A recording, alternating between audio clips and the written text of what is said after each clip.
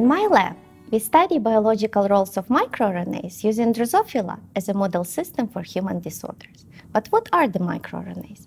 MicroRNAs are small non-coding RNAs that negatively regulate gene expression. Since their discovery only 2 decades ago, hundreds of microRNAs have been identified in all metazoans studied so far, and they have been implicated in virtually all biological processes.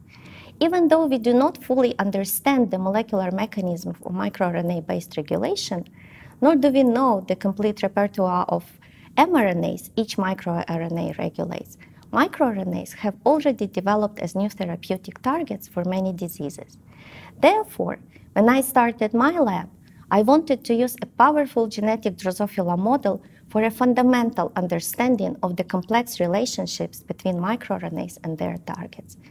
The task appeared to be quite challenging due to the fact that most of the phenotypes encountered by microRNA loss are very subtle. We had to carefully analyze different stages, tissue, and cell types. However, most microRNA loss-of-function mutants were viable, fertile, and apparently normal in well-controlled lab conditions. Does it mean that they are not important? No.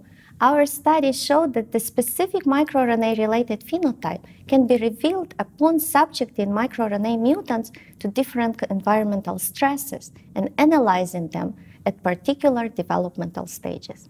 And this made us realize that maybe normal lab conditions where everything, food supply, temperature, day-night cycle, are constantly controlled are not really normal and never happen in nature, where everything is constantly changing.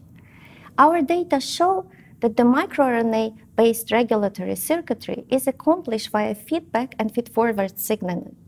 It allows harmonizing the entire gene expression profile in response to external and internal conditions.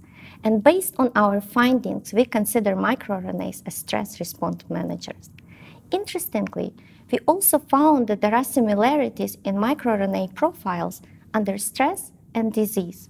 And we hope that future in-depth analysis of these stress and disease-related microRNAs will provide new knowledge about basic biological questions and will facilitate development of alternative pathways for treatment of human disorders using microRNAs as therapeutic agents.